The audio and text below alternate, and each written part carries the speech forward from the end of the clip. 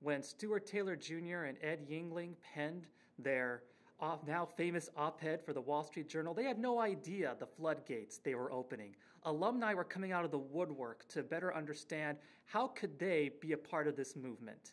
Well, a way for us to bring these people together was through the first annual Alumni Summit on Free Expression here in DC. Alumni came from at the time, 13 member groups of AFSA to celebrate all things related to free expression and the alumni movement. Resources and knowledge were shared, networking was done, and now we hope to take it to the next level with the second annual summit. We're going to have powerhouse speakers there. We're going to have even more alumni in attendance. Right now, AFSA is at 14 member groups with more on the way.